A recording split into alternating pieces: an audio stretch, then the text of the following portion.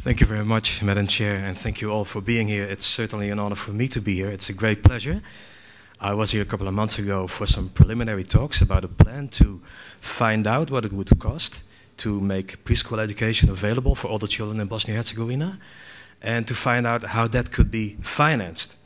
And yesterday I had a great conversation with a national agency here in Sarajevo.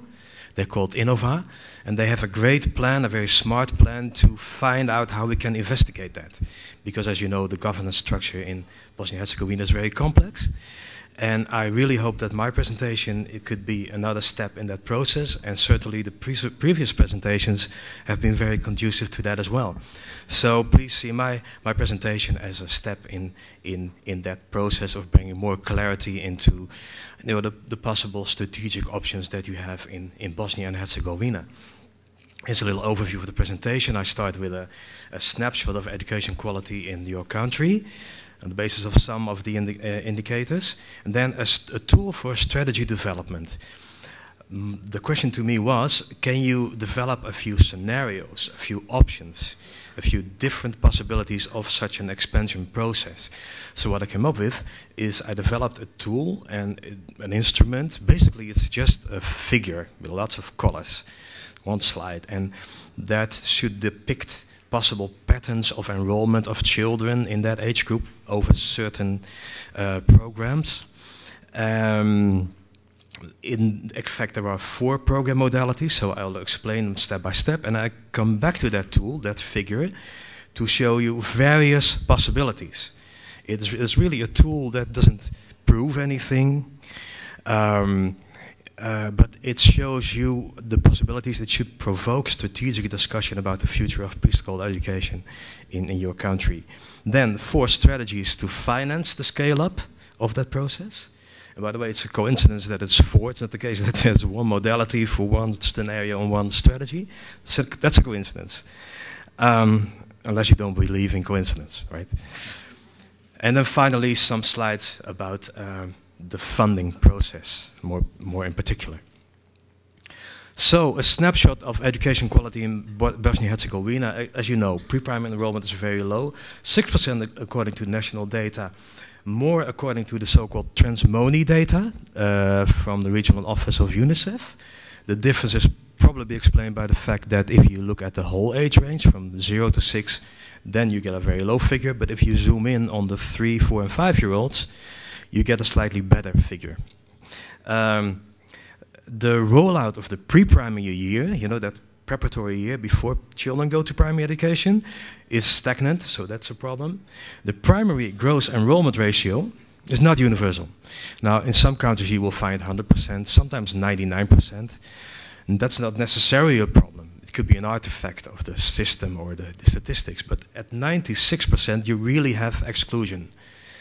And those 4% kids that are not in school, probably concentrated in some of the disadvantaged groups, probably the Roma. And in that group, the participation rate may be even lower, so there's a problem. Secondary education, not very high, but more importantly, low performance at secondary level in the mathematics and science study, the international study.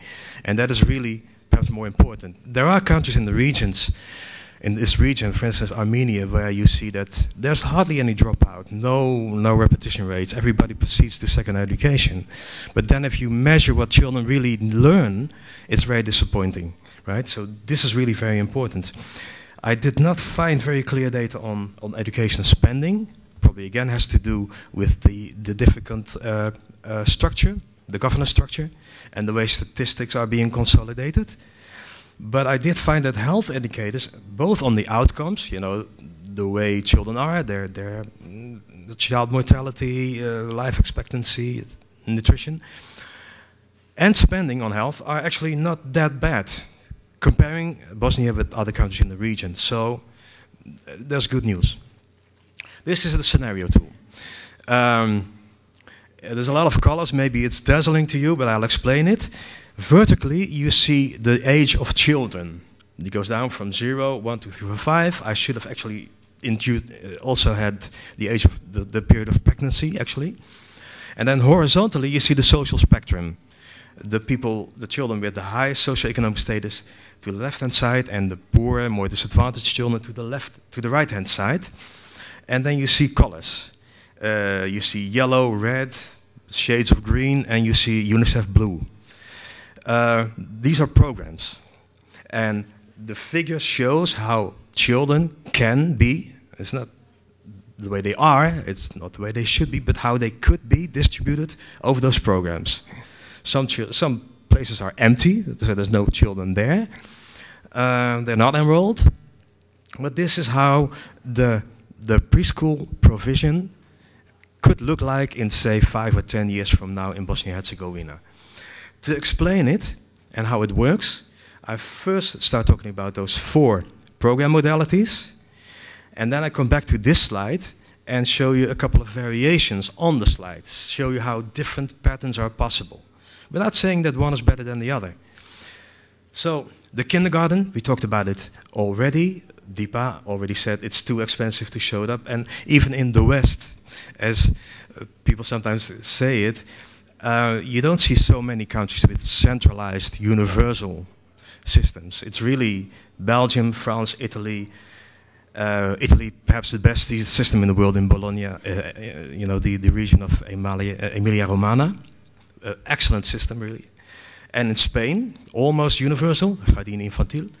And you also see very high enrollment, but in diversified systems in Scandinavia. By the way, a little sidestep. It could be interesting to also look at Scandinavia. It doesn't show in the statistics because it's diversified, so the enrollment ratio is not that high, but every child is really enrolled, sometimes in even home-based systems of very high quality. So it's more diverse. And if you think of the cultural differences between Scandinavia and the Latin countries, you also see that there is a difference in political culture between the countries, the way the country is managed, the way people interact. And that translates, apparently, in different systems, unified versus diversified. And then there's the Anglo-Saxon paradigm, there is the East European paradigm, the Latin American paradigm. So it's really good to see this in terms of paradigms, and it would be a very good start for Bosnia and Herzegovina to say, okay, where do we stand? Are we a Latin country? Are we Scandinavian? Do we like Anglo-Saxon? This is really where it starts, and then you develop your system further. The kindergarten system, excuse me, it basically functioned as a private system. It caters. In other countries, you see that private systems are the ones that cater for the rich and the famous and the 2-job families. But in East Europe, including Bosnia and Herzegovina, and again, it was a slide of Deepa to show that, it was really for the higher wealth quintiles. Yet the fee is too low to substantially mitigate government spending, but high enough to keep the poorest groups away. I'll explain this. And this makes me even a little bit angry every time I talk about it, because why do you have a fee? A fee is introduced because a certain service is very expensive for the government to finance it, and the government gets its money from taxpayers all over across the population. So even poor people, they pay taxes. So expensive that you say, okay, let's have a fee. Let's have some contribution from the families themselves so that the bill for the government and the taxpayer is not that high, right? And if the fee leads to the exclusion of poorer groups, you say, okay, let's have a means-tested fee. Let's make it a little bit cheaper for the poorer groups, or maybe even free. But what you see in the fee system of kindergartens in Bosnia and Herzegovina, but in the whole region, is that the fee isn't really that a very big percentage. The unit costs are so high that even though that's equivalent of maybe 25 euros, doesn't make a big difference for the state. The only function that it has is that it keeps the poorest groups away, because those 25 euros are much too expensive for those poorer people. So it's a very unfair system. And finally, there are so many no-job families in Bosnia and Herzegovina. Okay, good, thank you. That there's no rationale for the government to subsidize the 2-job families. Let me explain this. If a country has full employment, every family has at least 1 job. Some families have 2 jobs. But then the economy is growing, and it's impeding growth. You need more people for the labor market. That's when you say, okay, the government should subsidize full daycare. But that is not the case in Bosnia and Herzegovina. So many people have no job. So these are the unit costs of full day kindergarten as a percentage of average income. You see that especially in the, I'm sorry I didn't have this for Bosnia and Herzegovina, but if you look at the two former Yugoslav republics, Kosovo and Macedonia, it's extremely high. In Kosovo, it's 70%. So this means that the cost of having one child for 1 year in kindergarten is 70% of what the average citizen of that country consumes in the whole year. And that child has a bed in the kindergarten and at home. It gets meals in the kindergarten and at home. It's extremely unfair. For the OECD, as Deepa showed, it's 19%. So it would be a little bit at the level of Kyrgyzstan, Poland. That is the normal level. Srpska mentioned a figure of 16,500 for the 3 years. If you divide that by per capita income of France, it is also in that range, 20%, 15% of per capita income. But you see Kosovo, Macedonia, really very high. The second program modality is the pre-primary year. It's a modality that you see in many countries in the region, Serbia, Macedonia, not Macedonia, but Kosovo. 1 year of school preparation before entry in primary school. It is being expanded, but it sort of stagnates. The implementation, the legal framework is not yet elaborated, and it is not clear, and there's a lack of political will to really make it happen. It's really very sad. 3, the integrated early childhood development centers. They cater for a much larger age range, from 0 to 10, with the playgroups from 3 to 6. In Bosnia and Herzegovina, there are only 7, if I'm not wrong, but some of their branches. But there are other countries in the wider region where this is really picking up. They include and integrate parental education. Actually, sometimes the parents are there with the children at the same time. So not only do the children learn through playing and various approaches, but at the same time the parents observe so that they can do the same thing at home. It's extremely cost effective because you basically turn the home into a kindergarten. And they integrate healthcare. There's a nurse, social protection, a person that can tell the parents about their rights, their entitlements to social benefits. And it is proven that the combined impact of those services is bigger than the sum of the distinct impacts. These short programs, as you find in those integrated early childhood development centers, this was mentioned before by other speakers, are so much cheaper, but equally effective. And in the last column, forget about the other columns, in the one to the right-hand side, you see the ratio. So, for instance, in Poland, the half-day programs are almost 4 times cheaper than the full-time programs, the full-time kindergarten. The biggest difference is found in Macedonia, 6.43%, and that's very relevant for Bosnia, because why is it so high? Why is the difference so big in Macedonia? In Macedonia, you have the system where the children of 4-year-olds come in the morning for 2 hours, then still in the morning the 5-year-olds, and then the 6-year-olds in the afternoon. Or it could be 3, 4, 5, depends on when primary education starts. But that means you have 3 groups in one day. So 1 facility, 1 teacher, 1 inventory, 1 cleaner, whatever you need, for 3 groups at the same time. So the cost per child goes down very, very much. Parental education, finally, is not very high on the agenda in Bosnia and Herzegovina. It usually is a combination of home visiting and parental groups, where you gather parents.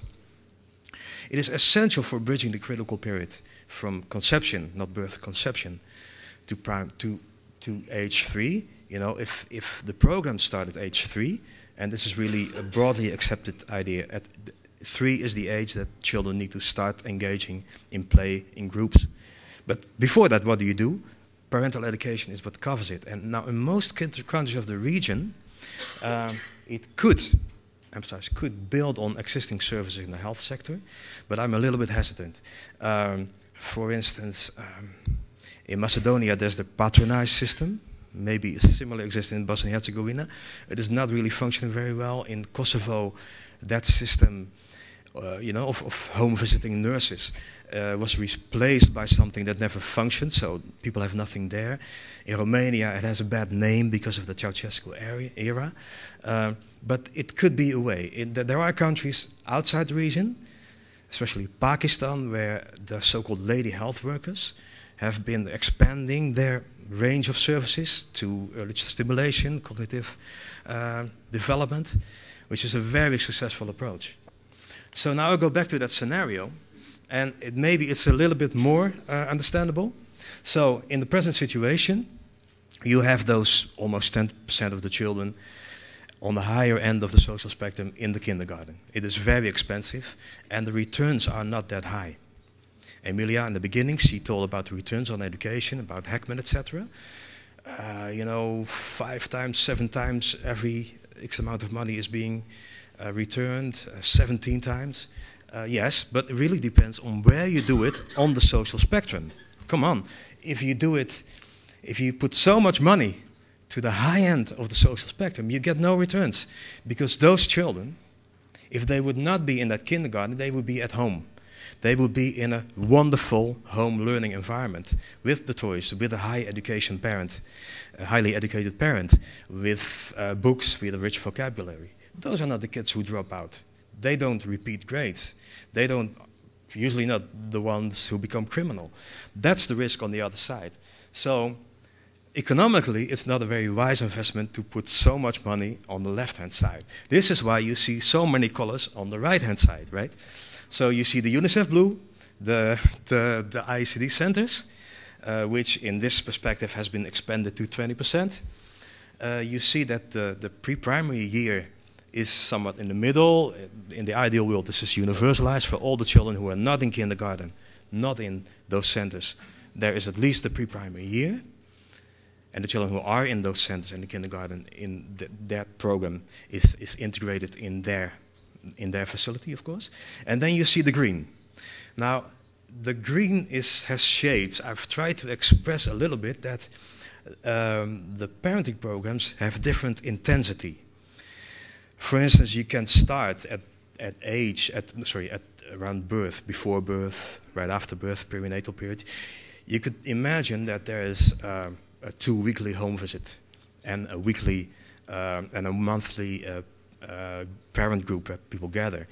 But you can imagine at the same time that after 2 years, it doesn't have to be that frequent, right? You focus on the critical period. This is expressed a little bit by the fact that you see more darker green at the low end, at the early ages, and it sort of fades away a little bit. And as Deepa said, you start with the poorest, so it's a high intensity and at the high end. But there's another scenario. This is a boldly pro-poor. I've tried to get them nicknames, those scenarios. Here we say, let's privatize the kindergarten. It already functions as a private system, right? These are the rich people. Let's let them pay the full price and use that money to expand the integrated early childhood development centers much more. So it is much more fair. It's fairer, social justice, but it's also for the economy much better because you're putting your money where the highest returns are. It's a child rights approach, but also a very hard economic approach. This is one, I don't like it, but I should give you all the options. And these are just a few of 1,000 options. I call this the school readiness focus. Here is not one primary year, but 2. So here is a government that says we focus on school readiness. This is really our attention. Still allows children 10% of the children in the kindergarten. The integrated approach has not expanded very much, and there's some parental education. Actually, this is the system in my country, Holland. We get 2 years of toddler school integrated in the school because we tend to think that school readiness is the only thing. Anyway, and this is the ideal world where you universalize access to kindergarten or the centers, whatever each of the two, from the age of 3. All kids from the age of 3 are in a program. You still have the parental education. Below the age of 3, kindergarten is privatized. from age 3 and 4 and 5, there is still, it still exists. I mean, if I say privatize, it does not mean that it goes away. It's just that the state is no longer seeing that as the priority. I see all of those scenarios are highly politically sensitive. All I wanted to do is to show some variation, and I like to announce before the next slide that at the beginning of my speech I mentioned this work by Innova, the Bosnian company, right? Now, if they've done their work after a number of months, it should be possible to put a figure on each of these cells. Basically, this is a spreadsheet. It's done in Excel spreadsheet, so it doesn't show, but you could put an amount of money in each of the cells. If you know the unit cost, what it costs to have one child in one of those programs in 1 year, and of course the unit costs differ per program, and you know how many kids there are, you multiply and you see the price tags. And you can add it up and you see for each scenario that you can come up with how much it would really cost. And then you can think about how do you divide the costs over parents, communities, cantons, whatever. 4 strategies for scale-up. The first point has already been made. The second point, the demographic dividend. This is the demographic profile of Bosnia and Herzegovina. You see that the biggest age group is the one in the middle, the 45 to 50 years old. When they were born, that was the largest number of people that were ever born in Bosnia and Herzegovina. Then it went down, but very dramatically. You see this figure for many countries in the region, but also Germany, low birth rates, but this is really extreme. It means 2 things. The number of kids in the pre-primary age range is getting smaller and smaller. That's good news. Well, it's bad news for a lot of reasons, but for financing it's good news. Also, the children moving out of the education system is large. I mean, a lot of primary schools and then secondary schools are getting smaller and smaller. Now, if you are creative, you can gain a lot of money from that. The education budget, there are possible gains from the education budget. You can think of creative solutions by creating smaller classrooms, multi-grade teaching, and save a lot of money. And the spaces that you can free up in primary schools can be used for kindergartens or half-day programs. The teachers that are at risk of being unemployed, some of them can be retrained to work in pre-primary classes or integrated ECD centers. Do not underestimate the retraining. Not anybody can do it, but it's possible. This one I skip for time's reasons. This one I skip as well because it's too complicated. And this is the one, my last slide, the one that Deepa didn't want to talk about. And thank you very much for that. This shows vertically per capita income. So poor countries, if I may say so, to the left-hand side, richer countries to the right-hand side, and then enrollment in preschool, very low to very high. Now the line goes up as you would expect. So you would say, okay, the richer the country, the higher enrollment. But you see really that there are 2 subgroups. There's a little circle of countries to the right-hand side. It's Poland, Hungary, the Baltic states. It's a really different group. If you would think away, if you just concentrate on that left half of the figure, you see there's hardly any correlation. Look at the green dots on the bottom, on the top. That's Moldova, Belarus, Ukraine. These are countries poorer than Bosnia. Bosnia is the red dot. Sorry, that's the red one. They're just as poor as Bosnia, but their enrollment is just as high as Poland and Czech Republic and Hungary. So it can be done. The reason for that is that basically early childhood services are delivered by people. And if a country has a low average income, then on the one hand it has a little to spend, but on the other hand the salaries of teachers, of nurses, are low as well. So at the end of the day, it makes no difference. This is why it is possible for poor countries to have just as many people and children enrolled as the richer countries. Thank you very much.